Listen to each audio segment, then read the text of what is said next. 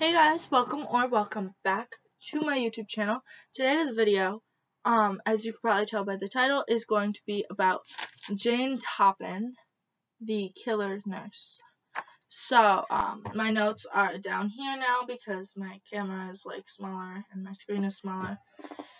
So I would like to have them down here so it's not taking up room.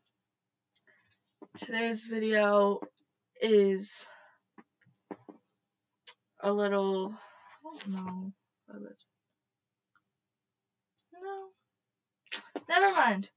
But, this video might be a little bit long because I have all of her victims.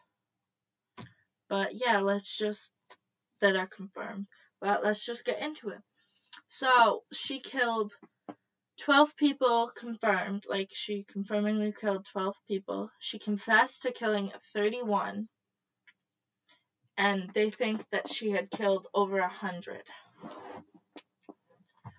Okay, so we're going to start with the patients. Some of them are, related either to her or to each other. Israel Dunham, patient, and it's going to say, what he was in relation to her or how he was, to her and, when they died and how old they were. So, Israel Dunham, patient, died May 26, 1895 at age 83. You know what, let's see if it does. Oh yeah, I also have 1.5 pages for this, so it does. Okay, it's weird, but okay. Lovely Dunham, patient, died September 19th, 1897 at age 87. They were husband and wife. Elizabeth Bigham, foster sister, so it was Jane's foster sister. She died August 29th, 1899 at age 70. Mary McNear, patient, died December 28th, 1899, age 70. Florence Calkins, housekeeper for Elizabeth, which was Jane's foster sister, died January 15th, 1900, at age 45. William Ingraham, patient, died January 27th, 1900, at age 70.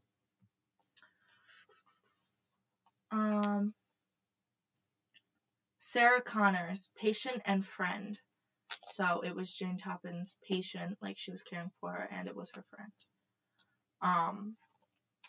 Died February 11th, 1900, at age 48. Maddie Davis, wife of Aldine Davis, who's later in the list, died July 4th, 1901, at age 62. Genevieve Gordon,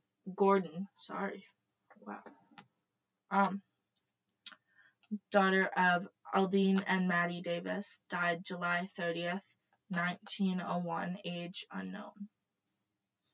Aldine Davis, the father of Genevieve Gordon and husband of Maddie Davis, died August 18th, 1901, age 64. Next page. Mary Gibbs, daughter of Aldine and Maddie Davis, Genevieve's sister, died August 13th, 1901, age 40.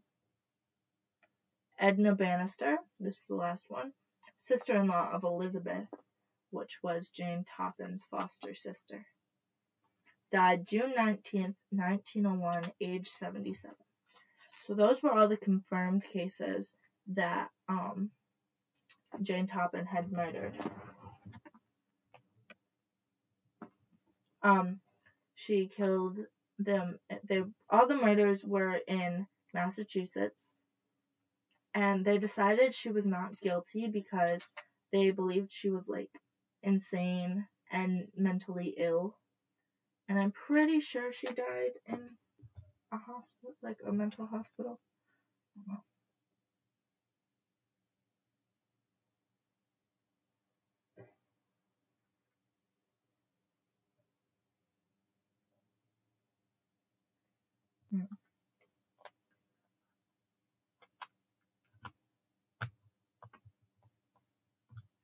She died at 84 years old. Yep. She died in a psychic hospital in 1854. Okay. Or a psych ward, like a psychiatric hospital, psych ward, that thing. But yeah, that is all I have for you guys today, and I will see you next time. Bye.